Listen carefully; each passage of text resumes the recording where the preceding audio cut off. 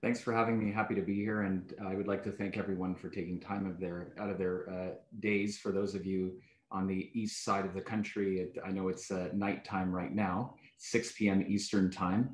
I'd like to talk to you about this very important topic on Parkinson disease, device-aided therapies in what you had mentioned as progressing Parkinson disease. In the movement disorder world, we say advanced Parkinson disease. I'm going to clarify some definitions as well.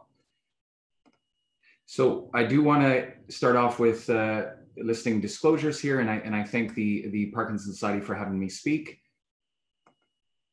And an overview of what we will be discussing today include starting off with some background and definitions that are quite important. Progressing advanced Parkinson disease signs and symptoms and the concepts and definitions around motor fluctuations and dyskinesias. Device-assisted therapies, those that are currently approved and available. So we're not going to talk about things that are off-label or still in research phases. I'd like to bring up when to have the conversation with your neurologist about pursuing device-aided therapies, at which time would be best to look into that with your neurologist, and the appropriate referral be made to your subspecialty movement disorder center. I'll be happy to answer any questions at the end of today's session, but we'll limit to the discussion as far as this talk is concerned to these topics. The goal is not to give advice on how to adjust your medications, and that would be left to your neurologist. So a very important thing to do in these talks is to give a background overview, just to cover the scope of Parkinson disease and the progression itself. For many of you, this might be repetition, something you've already gone through with your neurologist. There are many patients and caregivers that are attending this talk tonight, and I want to make sure that everyone is on the same page. Parkinson disease, as you may all know, it's the second most common neurodegenerative disorder after Alzheimer's dementia. It is a clinical diagnosis often made and managed by a neurologist. The cardinal features include bradykinesia, so that's slowness of movement. 70 to 80% of patients may have a rest tremor, the classic rest tremor of Parkinson disease, and rigidity or stiffness. And of course, as neurologists, we also want to ensure there are no other causes of secondary Parkinsonism or red flags to suggest another disorder. There is no cure as of yet, but symptomatic treatments are available to improve quality of life. And they often do require adjustments in treatment over the years. The gold standard of therapy being levodopa therapy, which is essentially replacing what's missing in people with Parkinson disease who have degeneration of those dopamine-producing cells in the areas of the brain that do fine-tune movement, and thus, by that degeneration, lead to the slowness, the stiffness, the tremor of Parkinson disease. And over time, a requirement of medications does need to be adjusted. Oftentimes, the schedule of their levodopa might need to be made a bit more frequent, or add-on therapies to smooth out the day, and their function is often necessary. The typical onset of Parkinson disease is 55 to 65 years of age. Certainly, we see patients much younger than this, and we do see patients older than this. It does occur in 1 to 2% of people by the age of 60, and 1 in 25 by the age of 80 to 85. 0.3% of the population is affected, and it's slightly more so in men than women by about 1.5 to 1. So it was slightly more. In 2011, and this is some old data, but it's very relevant in estimating future numbers of Canadians living with Parkinson disease. That number in 2011 was 85,200, and that will double by 2031. The term progressing or advanced. So when the response to dopaminergic therapy of motor symptoms becomes shorter, and when motor fluctuations and dyskinesias develop, is what we as the movement disorder neurologists would call advanced. These are major causes of impairment and reduced quality of life. I want to be clear here, though. Advanced does not mean late stage. Late stage is when patients are severely disabled with symptoms that are not responsive on their best medical therapy, such as having recurrent falls due to freezing of gait despite their levodopa or other dopaminergic treatment. At the stage where they have cognitive impairment, that would be late. Swallowing is severely impaired at that stage. And this is when patients are often essentially fully dependent on others for activity of daily living. So that would be a late stage. That is not the same as advanced.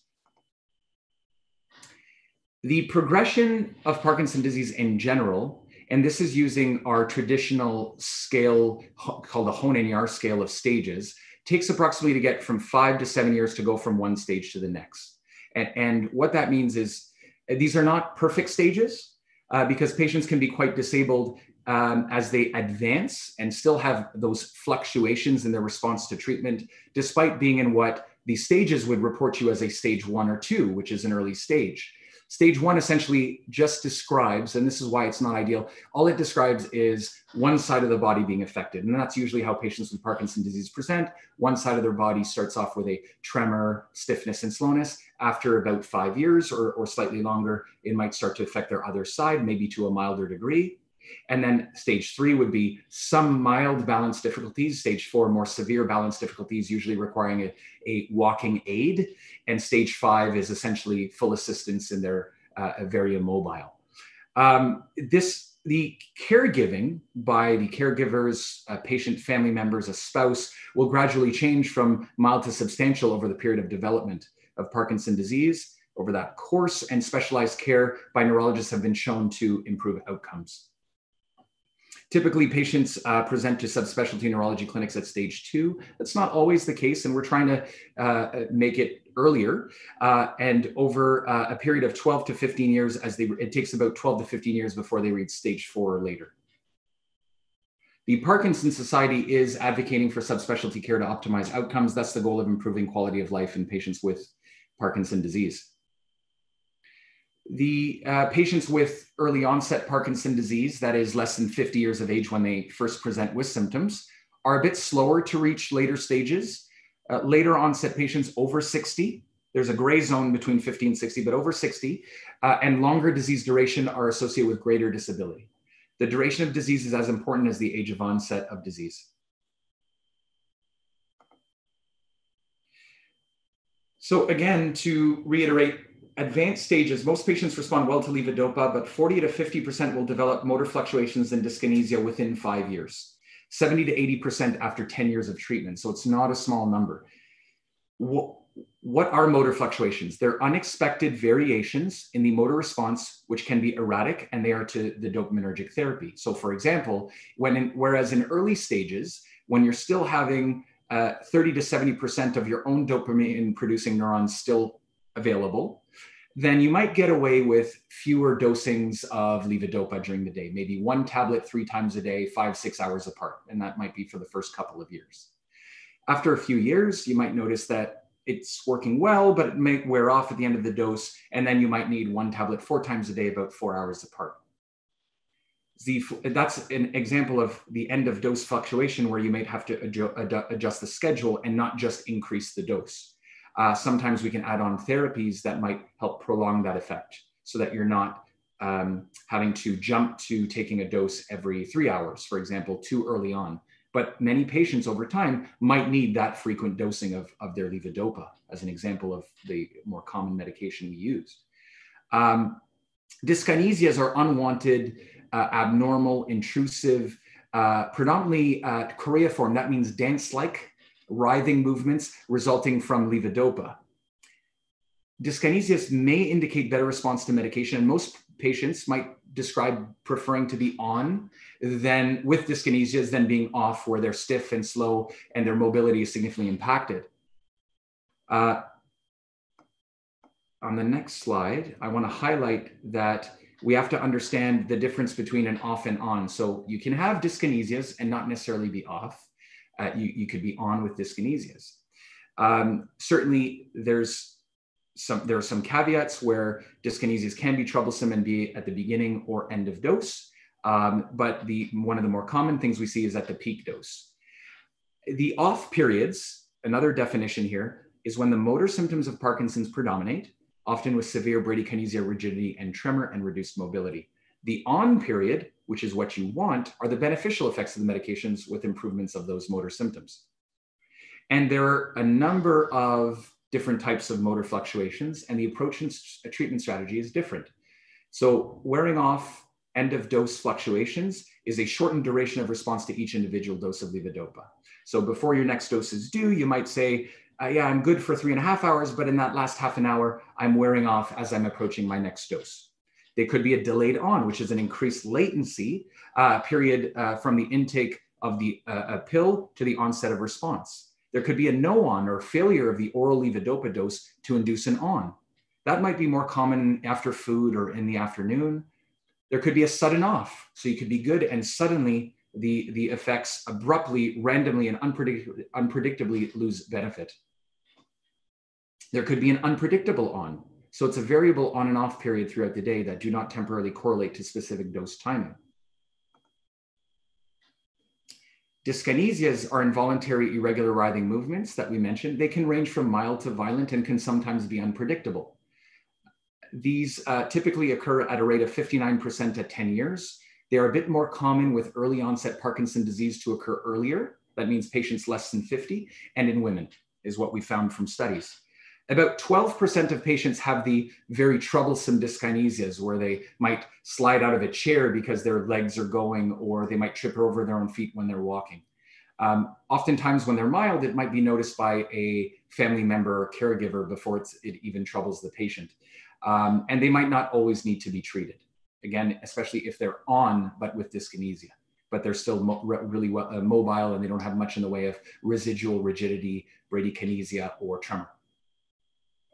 There are a number of different types of dyskinesia. And so that can be peak dose, it could be beginning, end of dose, which is also called diphasic. And in some cases, the dyskinesia might not be that dance-like phenomenon that you may be familiar with, but it could also be a form of dystonia, where there's an involuntary contraction or twisting of the muscle that can be very uncomfortable. Some people might experience in early stages of a cramping toe, and that might be an off dystonia. And that certainly can be treated with medications, but in less common circumstances, but certainly can occur, it can be manifest as an on dystonia that could be fairly difficult to treat. There are also non-motor fluctuations. So we talked about what can happen in off with respect to the motor symptoms coming back. Non-motor fluctuations could be, if we take the example of an end of dose wearing off, if it's fairly obvious that you have levodopa responsive symptoms that might include at the end of the dose, just as an example, as a fluctuation of more slowness of thought at that time, just feeling generally unwell, anxious, short of breath, palpitations, mood-related changes. But then you have your dose, and when it finally kicks in, you feel better. That could be a non-motor fluctuation. We know about non-motor symptoms being part of Parkinson's disease, but there can also be non-motor fluctuations that are responsive to levodopa. And similar approaches as with managing motor fluctuations are recommended. Adjusting the medications, or now we're going to get into soon device-aided therapies. To manage motor fluctuations, typically making sure that we're optimally absorbing the medication. So that might be modifying meal schedule. Levodopa is a protein, it's an amino acid, so it's a breakdown product of protein. Like I said, we naturally produce it in our brain, it gets converted to dopamine. Now we're taking it as a pill form. It has to be absorbed, it has to get across the bloodstream into the brain, into the right target, and needs to be converted to dopamine there. Dietary proteins, if you have a bolus of protein at the same time of your levodopa, it might interfere with who gets across first, across the gut in the small intestine called the jejunum. And so we typically, as movement disorder specialists, may recommend to maximize absorption to take your levodopa 1 hour to before, 2 hours after any main meals or protein. Certainly because of nausea or discomfort that can happen with levodopa, you can take it with a fruit or cracker, big glass of water, but at least wait an hour before you have your dairy and other proteins, meats and lentils, legumes, peanut butter. One other thing we can do is medication management, of course. So increasing the frequency of levodopa, raising the total dopaminergic supply by increasing the individual dose, or adding adjunctive treatments. And many of you are familiar who are attending this talk, these are the medications we have available right now. And so here's our gold standard. This medication has been consistently shown to improve symptoms of quality of life more effectively throughout the course of Parkinson's disease. Going through how to select and manage dosing of these medications is beyond the scope of this talk and should be discussed if you have any questions with your neurologist. But for example, an end of dose wearing off, you might switch to 3 times a day, 5 hours apart, to 4 times a day, 4 hours apart, but then you might have wearing off half an hour before that 4th hour comes up, And you might speak to your neurologist about adding a medication called entacapone. And for some reason, it wasn't added to the slide, but that might extend the effect of levodopa. Other options might be one of these medications, the monoamine oxidase B inhibitors that prolong the effect of dopamine, allow it to last longer, dopamine agonists that directly target dopamine receptors. These medications over here, amantadine and anticholinergics, sometimes this might be difficult to tolerate in more elderly patients because of risk of worsening confusion if they're at risk for that, but otherwise they're mainly reserved for treating tremor. Amantadine could treat dyskinesia. It is a treatment that we use for dyskinesia, tremor, and in some cases freezing of gait. What this next slide shows is that over time in Parkinson's disease, as you go from left to right, there is a narrow therapeutic window and it becomes more challenging to manage a patient's fluctuations, including the offs and dyskinesia. And so I'm going to try to put my arrow here. So in mild stages with the fluctuations as they begin, there's very minimal fluctuations in the early stages. You have options to start with levodopa, a dopamine agonist such as pramipexole, monoamine oxidase inhibitors such as selegiline or rasagiline. And then fluctuations start to begin. You can adjust the dosing of your levodopa, the frequency, adding one of these medications if they haven't already been started. And then when they become quite severe, then we have to start thinking of device-assisted therapies to kind of smooth out your day-to-day course, your over one day, hour to hour even. And we do have currently 2 advanced surgical options that are approved. And so the right time for the first one I'm going to talk about today, DBS, and the second one is levodopa carbidopa delivered as an intestinal gel infusion via a tube. It's called a PEG-J tube, percutaneous endoscopic gastric jejunostomy. The term is less important than what I'm going to describe in the slide. Is when your medications still work, but just not as well as they used to. The examples I gave earlier. Okay, and research in these medications show that patients usually have Parkinson's for at least 4 years at minimum. And sometimes patients in these studies were included at 12 years. You might still be a good responder to levodopa. When you're on, you're great, but when you're off, and that can be very erratic throughout the day and unpredictable, certainly you're still a candidate as long as you're still having a good on response. So the right time is to discuss when they're still in fact working. And so let me go through them with you. The DBS deep brain stimulation is like a pacemaker for your brain. It consists of a lead. Let me see if I can get my arrow working here. So it contains of the lead, which is implanted in the respective target. And there are a couple targets your neurologist or neurosurgeon would choose. The connecting wire that goes underneath the skin, you do not see this.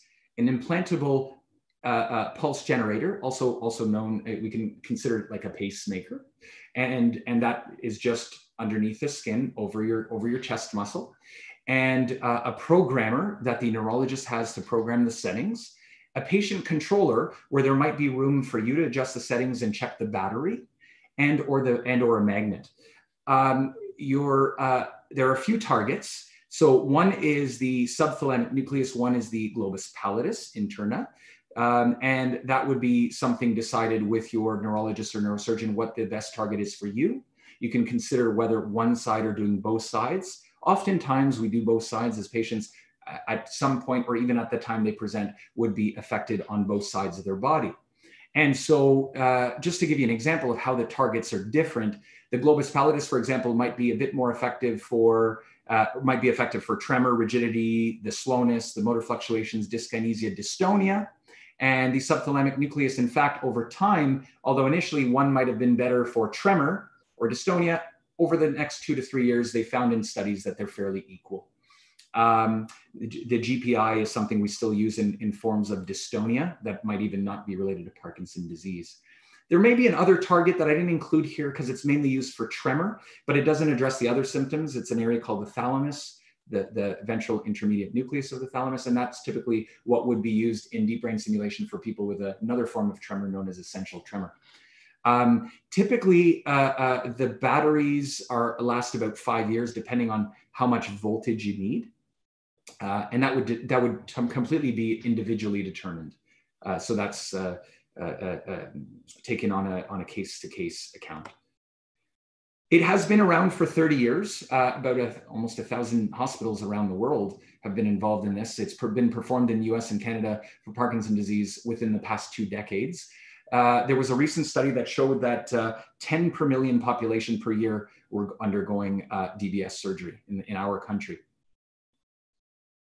And there's almost near 100,000 around the world for all indicated conditions for DBS. DBS is used for a few other conditions outside of Parkinson's, but the approval in US and Canada came for Parkinson's disease fairly early on in the last 2 decades. A 3-year follow-up study did show that both targets in outcomes was fairly equal. So the risks, some of you may wonder, well, what are my risks? And most surgeons that do this are quite experienced. There are a few sites in Canada that do it for Parkinson's disease specifically. The reason why I put that caveat is that Sunnybrook does it for other conditions that they're trialing it. But for Parkinson's disease, it's Ottawa, at Toronto Western, and in London, Ontario. There are sites in most provinces around the country, except for PEI, I believe, and I'm not sure if New Brunswick does it, but I may stand corrected by someone in the audience. The need for battery replacement, we talked about that, and there are certainly options for a rechargeable device. Let me talk to you about the risks in a few more details. So the total risk is about 3 to 5%, and that includes all of the things listed on this slide here. So seizures, bleeding in the brain, stroke, infection, and potentially death. The rate of death is much lower than that 3 to 5%, but this is taken everything into account. In some cases, there can be a problem with the device itself, such as a break in the wire, and that would require a repair, and movement of the wire device underneath the skin. Occasionally, you can have wearing down of the skin where the battery is placed in the chest, and that would just need to be corrected. There are, before I jump to the next slide, there are potential side effects you may get during the time of programming, and that usually occurs a month after the stimulators are placed, and it gives it time to heal. And they do that with good reason, because once the stimulators are placed, sometimes there's a bit of swelling around it. And in fact, you might actually have benefit because the swelling is there, having some effect. That's the incisional effect. But after a month, once things settle down and your symptoms are back, now this is the time to program it and optimize improvement of your symptoms. And that would be done in your DBS clinic program with your neurology team, your movement disorder specialist, or their nurse or nurse practitioner that might be part of that team as well. The side effects during the programming can occur. However, that can be adjusted, and a different contact where the stimulator is can be selected in order to minimize those side effects. So those side effects are potentially reversible as part of the programming session. What is the response? So DBS can improve the motor symptoms, including tremor, rigidity, bradykinesia. It can also help improve the dyskinesias, dystonia, motor fluctuations. Studies have shown it reduced the off time by over 5 hours in some studies, and that certainly can be throughout the entire day, depending on your response and with adjustments. The response, this is very important. The response is equal to your best response on levodopa, just with fewer fluctuations. If your tremor, some patients might have good response to levodopa with respect to their slowness and stiffness, but the levodopa might not be as effective for their tremor, and that's not uncommon. DBS can still help with the tremor, even though levodopa may not. So that's another potential advantage here. So you don't have to necessarily wait for fluctuations if your tremor is not as responsive. That could be another indication for pursuing DBS earlier. Impairment in cognition, so that's memory, cognitive domains, gait, balance, and speech are less likely to improve and may potentially worsen with DBS. And we'll go through on the next slide what represents a good DBS candidate. There are studies that do show that the duration of sustained clinical improvement after DBS is reported to be at least 10 years. So what represents a good candidate? I want you to focus on the top part of this slide. That's probably the most important. We mentioned this, the adequate response to dopaminergic therapy. It's only as good as your best response to levodopa. The presence of an on and off fluctuations that are fairly disabling. Ideally below the age of 70 And that's what the study showed too, but that does not mean they won't take someone under 75, between 70 and 75. I have had a few patients that were 72, 73. Oftentimes they would pre-screen people, and that's our standard routine to see what their on and off response to levodopa is. That's one part of the test. Another part is neuropsychological testing, and that includes cognitive testing. So patients that are past all of that and are still 72, 73 years old can certainly undergo DBS if they do well. Dyskinesias impairing quality of life, certainly, but the reason for the improvement in dyskinesias is that typically with DBS, you're able to reduce the overall need for levodopa. So let's say you're someone who's had significant fluctuations on levodopa, you were requiring a dose every 2 to 3 hours, which is fairly frequent. The dose was, the good on was causing you quite a bit of dyskinesia, but lowering the dose to reduce the dyskinesia has caused more stiffness, slowness, and tremor. Then with the DBS, it could give you your best response, but with the ability to reduce your overall dose of levodopa, thus reducing the dyskinesia. And so you might be able to go back to 1 tablet every 3 times a day. And that might be on a case-by-case basis, but certainly we've seen reductions in the dose of levodopa. The reason for maintaining levodopa is that levodopa may have some additional benefits for some of the non-motor symptoms that we talked about. And so stopping it altogether is not always the case. Medication-resistant tremor, that's a good DBS candidate, and reasonable cognitive function. This is I like this slide. Many of you may be visual learners, and this is a mnemonic created by Dr. Okan and his group in at University of, and they developed this mnemonic, and this is also found on the Parkinson's.org, the US version of the Parkinson's Society website. So DBS in PD. So these are all things I mentioned, but this is just to emphasize this. It does not cure. Bilateral DBS is often required in order to improve gait, although sometimes one-sided unilateral DBS has marked effect on walking. It does smooth out on and off fluctuations. That is the goal of DBS. It improves tremor, stiffness, bradykinesia, dyskinesia in most cases, but may not completely eliminate them. It never improves symptoms that are unresponsive to your best on. We mentioned that. For example, gait or balance, they do not improve. If they do not improve with your best medication response, but your best on levodopa, they are very unlikely to improve with surgery. Programming visits are likely to occur many times during the first 6 months, and then follow-up visits are required typically every 6 months, occasionally every 3 to 6 months, and there will be multiple adjustments to the stimulator and in the medications over that period of time. Decrease in medications can occur in many, but not all patients. I'd like to talk about our next available option for those who may not wish to pursue DBS or may not be candidates.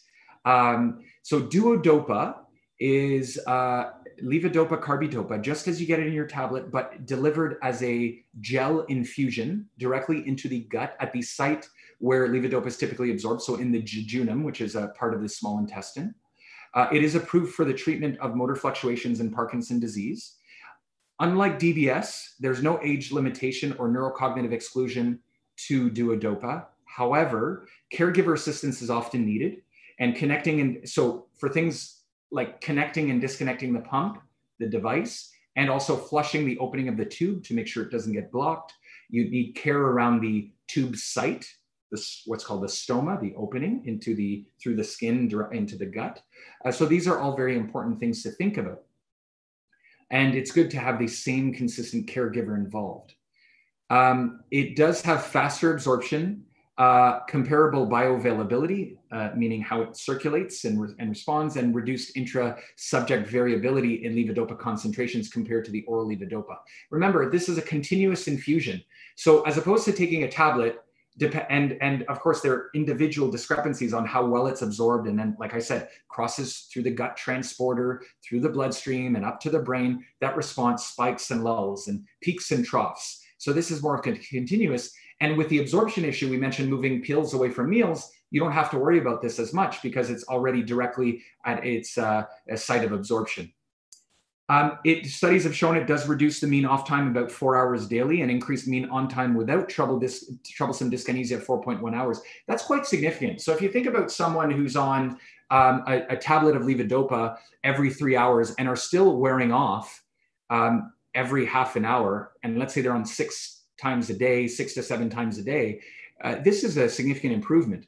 With the duodopa, if there is wearing off, because that could happen, you have the option to deliver an additional bolus where you can press on the pump to self-administer an extra bolus if you do experience an off. One 7-year study showed that 90% of patients reported improvement in quality of life, autonomy, and clinical global status. This is an impression of how they were doing overall. Discontinuation was over time, over 2 to 7 years, was about 19 to 25%. The reason for that was either they had a reaction to the treatment, the procedure, the device, or poor compliance with connecting it, disconnecting it, and using it routinely as directed, and maybe a lack of efficacy in some of those patients. The pump looks like this. So this is the programmer. Okay, this is programmed by your neurologist. The titration period after you have the procedure done by typically a gastroenterologist, in some places an interventional radiologist that'll put the tube in. It is a day procedure. In some centers, they might keep you overnight to monitor how you're doing. Usually there's a visit the next day, a review with the gastroenterologist or the specialist that placed the procedure, your surgeon, or with their nursing team. There is education before through the AbbVie CARES program on expectations prior to going through it. There is the option to contact another patient who's gone through it to see how they've done with it and their experience, and which is very helpful in making a decision on this. And there's also a period after about 2 weeks. We usually wait 2 weeks before we initiate the programming. So during that 2 weeks, we allow the site to heal, the stoma, the opening to heal nicely and to close appropriately to the degree we want it to. And then we go ahead and initiate the programming.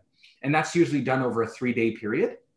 And then programming can occur depending on how things go and your response, in close contact with your duodopa team, your movement disorder specialist.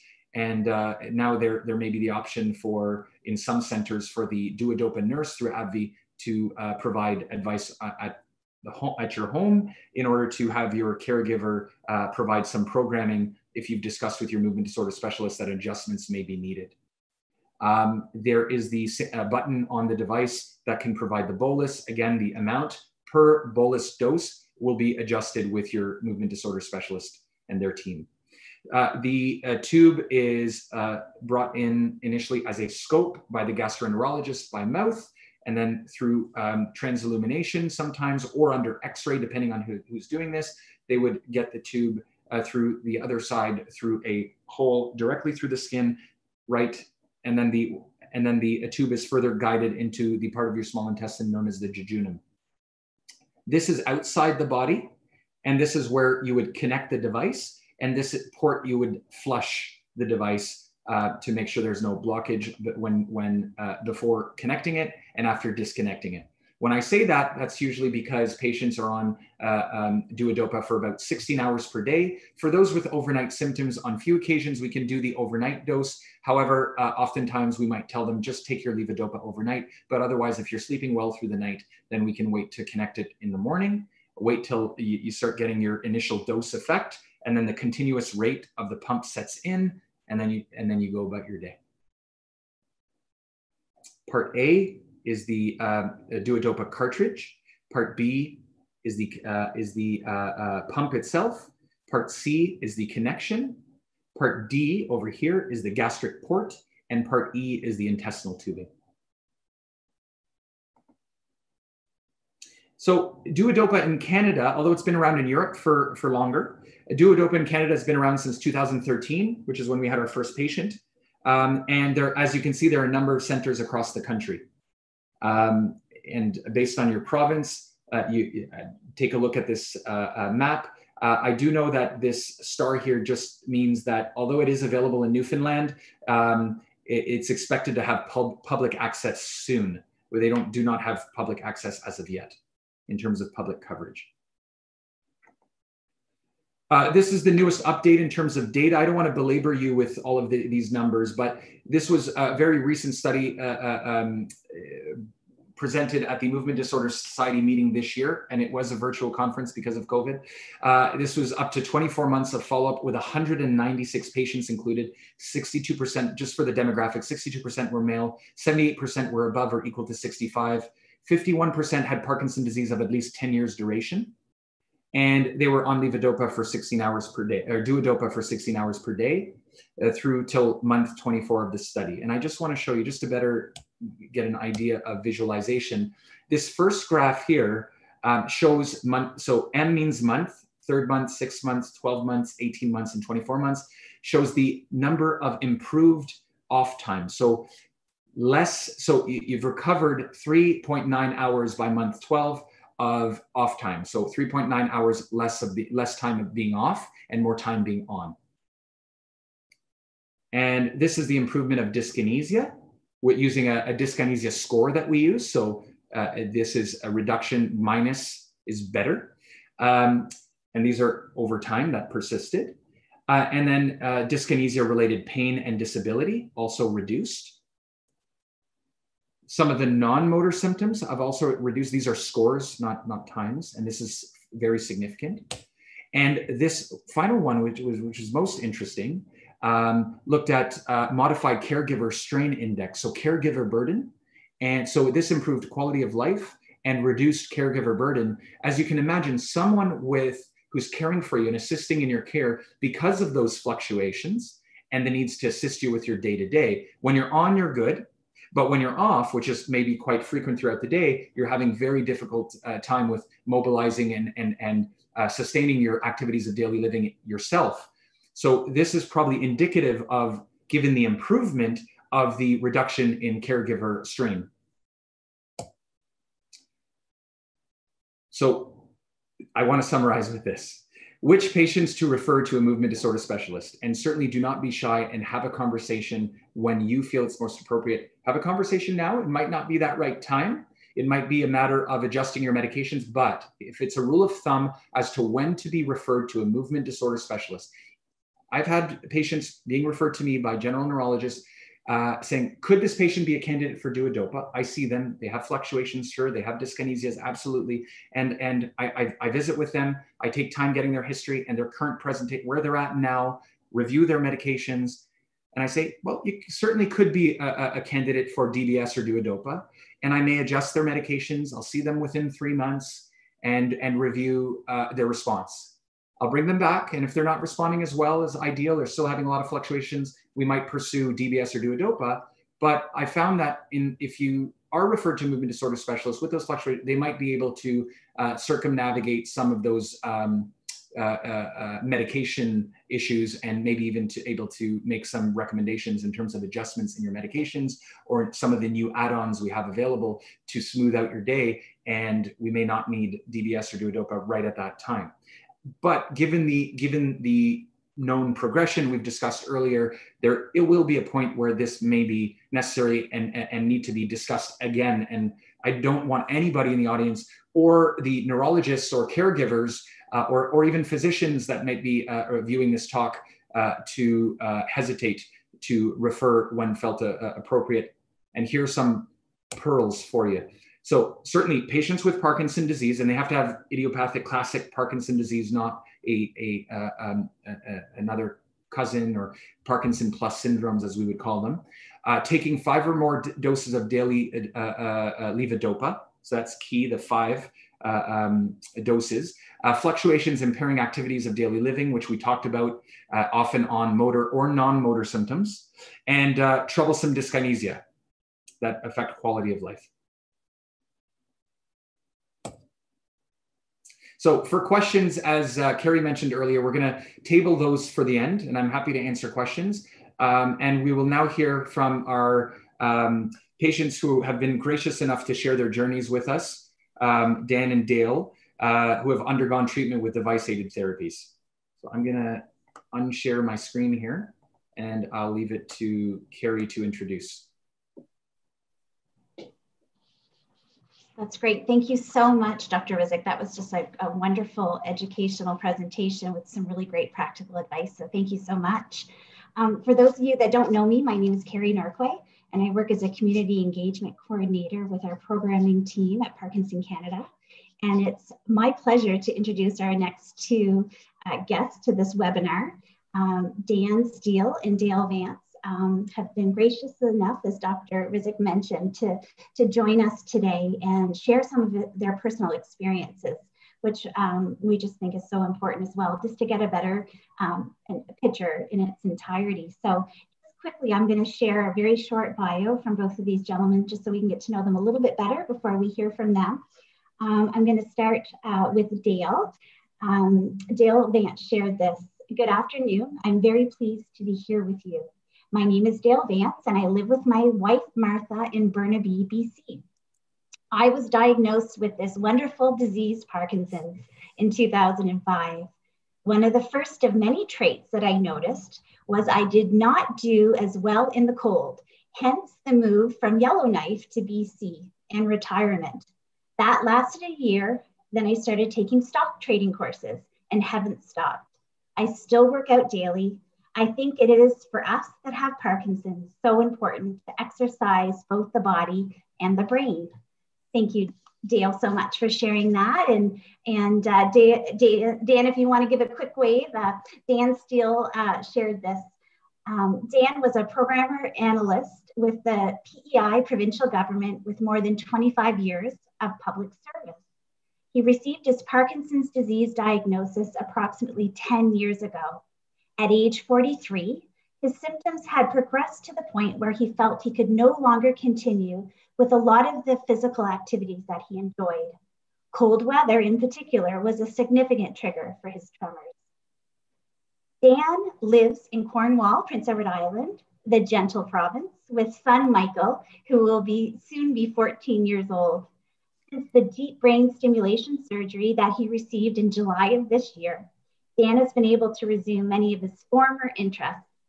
He's also very active in the Prince Edward Island chapter of Parkinson Canada. So it gives me great pleasure to welcome you both to this. And what I hope to do is just have a little chat with you both. Thanks, Cary. Yes. And Dale, I know I can't see your face, or I think the video is off, but I'm hoping you can still hear me, Dale. Can you hear me okay? We'll see if, we'll start with Dan maybe, if that's okay, sure. Dan. So we know that speaking up can be a hard thing to do. And I'm wondering if you could share with our participants here, how did you know that it was time to talk to your neurologist, and how did you bring it up? Well, I had frequented the Halifax conferences that we used to run annually. And through that, I became introduced to DBS. And even though I originally thought that it was really just for people that were further along in their disease, the more I learned about DBS, the more I realized that I was exactly what they were looking for. Wonderful. That's great. And so I know you just had DBS not that long ago. Yes. I'm wondering if you could share with me just some of the positive impacts that having DBS has had on your life so far. Oh my God. Yeah. Well, I'm able to resume a lot of the activities that I used to do, like home cooking, preparing meals, indoor gardening, cycling, just a gamut of things. You know, it's just reopened my world. And really the biggest plus is that now I can spend more time with my son. That is wonderful, Dan. I'm sure that means a lot to Michael as well. So thank you for that. And Dale, I know that you are living with the L-dopa pump. And I'm wondering if you could just maybe share with everyone on the webinar. Oh, there you go. He's showing us in real life here, the pump. That's wonderful.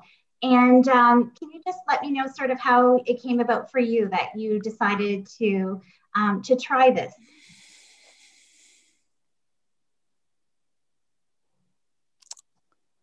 Dale, you got to check your mic there, bud.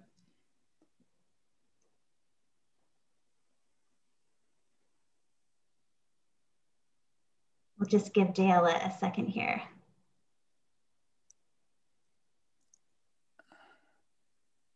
I don't know, Dale, on the bottom of your screen, if you click on the mic there, that might help. Yeah. Come on, we want to hear your sexy voice, man.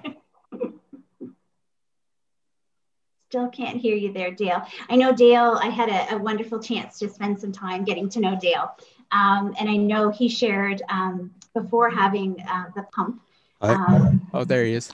There you are. Good. Then I don't have to speak for you, Dale. Wonderful. If you want to hear a little bit about that, I've been saved by the bell. You're doing fine. You're doing great. So for me, like I said, I was quite sick, and I was to the point where I needed help. I know something didn't happen soon, I probably wouldn't be here. So I happened to hear about L-dopa. Once my doctor said, I want that. And he said, no.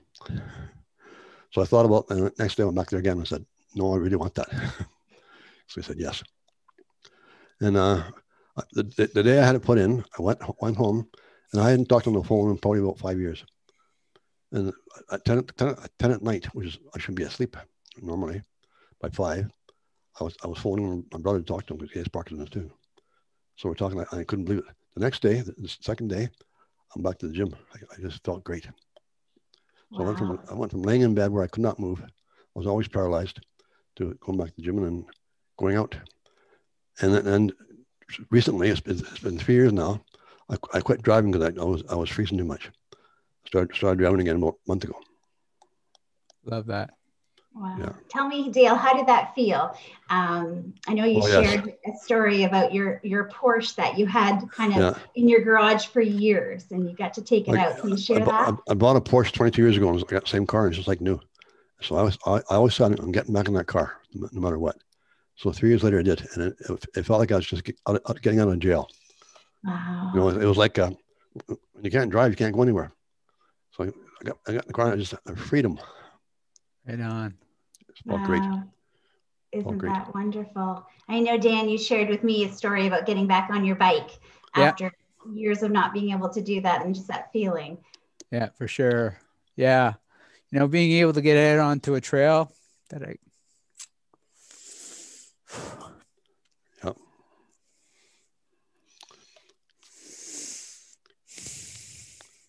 Well, you know, Dan, when I got in that car, I hit the gas, and I don't do that, but I hit the gas and just flew.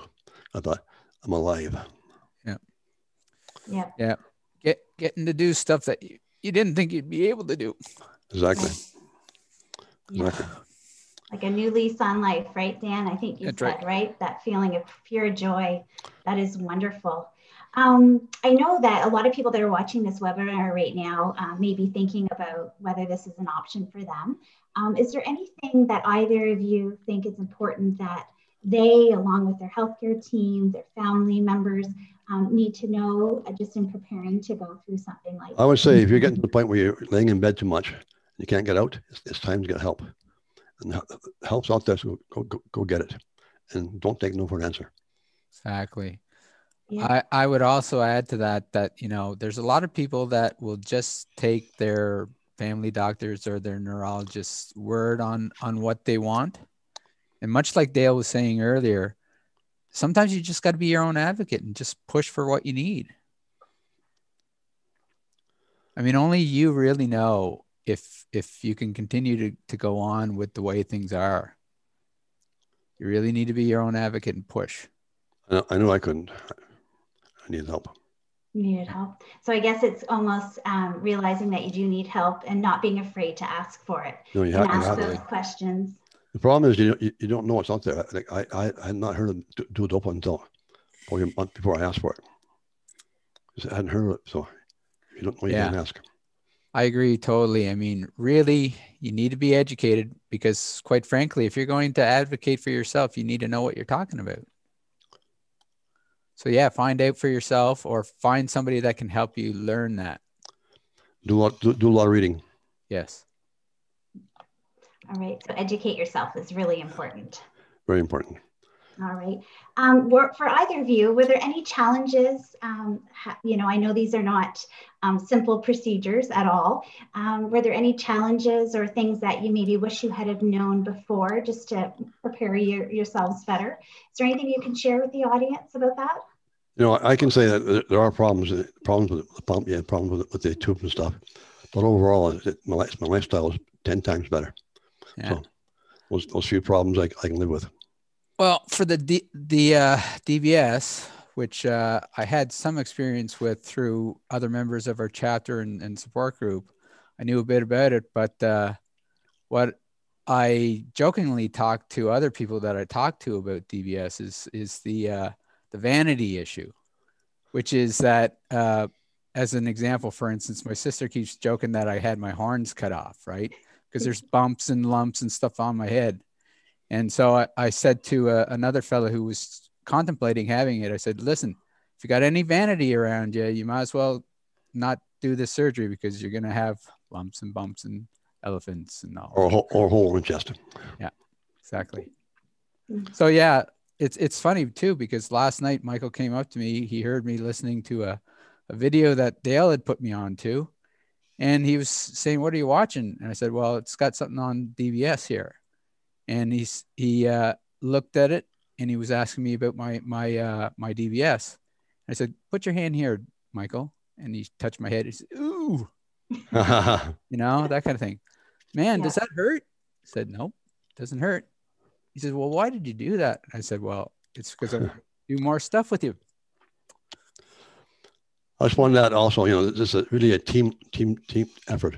Yourself, your doctor, my Dr. Stossel, the neurologist, great man.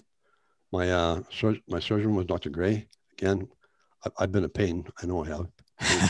He's been great. He's been great. So, and the nurses too. The nurses are fantastic.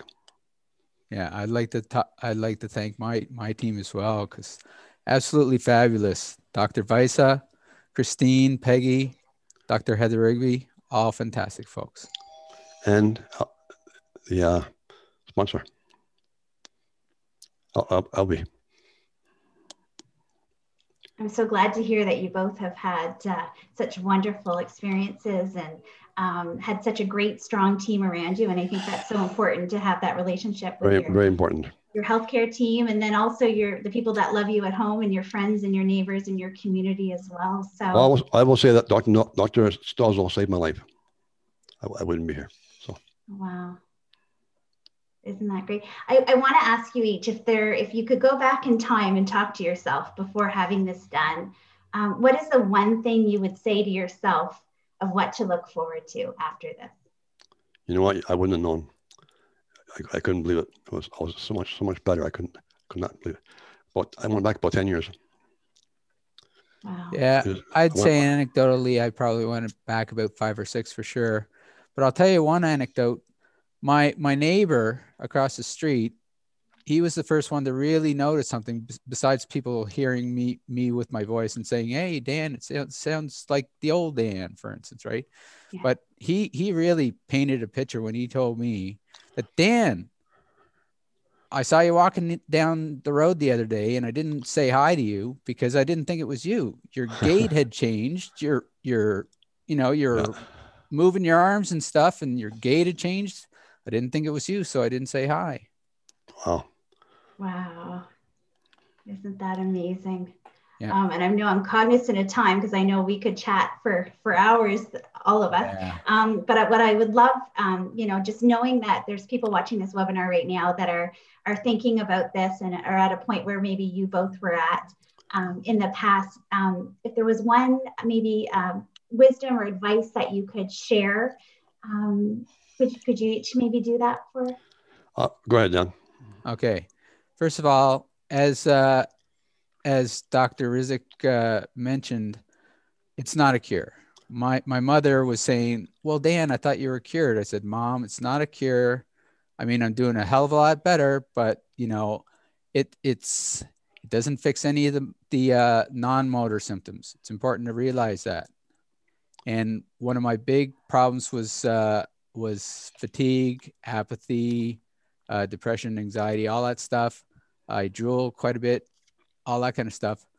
It's not going to solve any of those. So if you think you're going in for a one-shot deal cure, it's not for you. But the improvements are immense and very worth it. So on that front, I'd say anybody considering it just has to get real and understand what they're getting into. That's my piece of wisdom. Well, I think there's a phase 6 here, not just 5. Phase 6 is I'm getting better all the time. Wonderful. So you're still seeing improvement. That's great. I am. Well, I thank you both so much. We'll invite Dr. Rizek back as well, because we had some questions submitted when people registered, and Dr. Rizek was so thorough in his presentation that I think he answered just about every question that had come in before. But there was one question, and I think all three of you really can contribute to it. We had someone ask whether, depending on where you lived, if you lived at a distance from some of these major centers that perform these procedures, what does that look like? Is that something that should discourage you, or what do you need to be aware of when you maybe aren't living so close geographically? I think that's for Dan. Well, I can speak to that for sure. It shouldn't discourage people, but it will quite often, especially here in the Maritimes, where the closest center is at least four hours each way. And for a lot of aged people, quite frankly, that's quite a barrier. But, financially, there's a lot of support. I happen to be in a privileged position with a good insurance policy that covers a lot of the costs and whatnot of travel and whatnot. And if I have to stay, but, don't let it be a barrier if you can, in any way, shape or form, go after it. Because, if you've got friends that live in neighboring provinces, just find a way to stay there for a couple of days or what have you, do it that way. And there's lots of people that are more than willing to drive people too. Go ahead, Dale. I was going to say, if you're feeling bad and you're kind of feeling it's over, you're depressed, you don't see an end, this is the way you have to go. You can't say no to yourself or to your family. You have to go ahead and try this. Yeah. I've got a hole in my chest or my stomach. Who cares? No big deal. Quality of life, my friend. Exactly. Well, that's great. Dr. Rizek, do you have anything to answer with that question? No, thanks so much, Dan and Dale. It's wonderful hearing your journeys and your experiences, and positive experiences too. So it's very encouraging, and it's great that people that are listening to this and are considering this have some insight into how you're doing, right. And thank you for that. Right. And you, Dan, you're in a unique experience in terms of having to have traveled to get your big procedure done, but you're letting these people know that for you it was worthwhile. Absolutely, yeah. Thank you. And I even overcome COVID to get it. I was originally scheduled for March, and guess what? My surgery got canceled. I had to go back a second time. Determined. Yeah. Wonderful. Well, it flew by the time. I know for me, our hour is up, and I just honestly, on behalf of everyone at Parkinson Canada, I just want to thank all three of you for just really a wonderful hour full of some great information, some wonderful personal experiences, and I thank you all so much. We thank you. And just reminding everyone, if you have questions about these procedures, you're looking for more information, I know Stan had included in the chat an infographic on the duodopa pump. You can also reach out to Parkinson Canada at our information and referral line. The number is 1-800-565-3000, or you can always go to our website at www.parkinson.ca. We wish you all a safe and happy holiday, and looking forward to connecting in the new year. So again, thank you so much. And in my case, they can phone me too. Great. Thanks, Dale. Happy holidays. Bye, everybody. Thanks, everyone. Happy holidays. Thanks again. Thank you. Bye.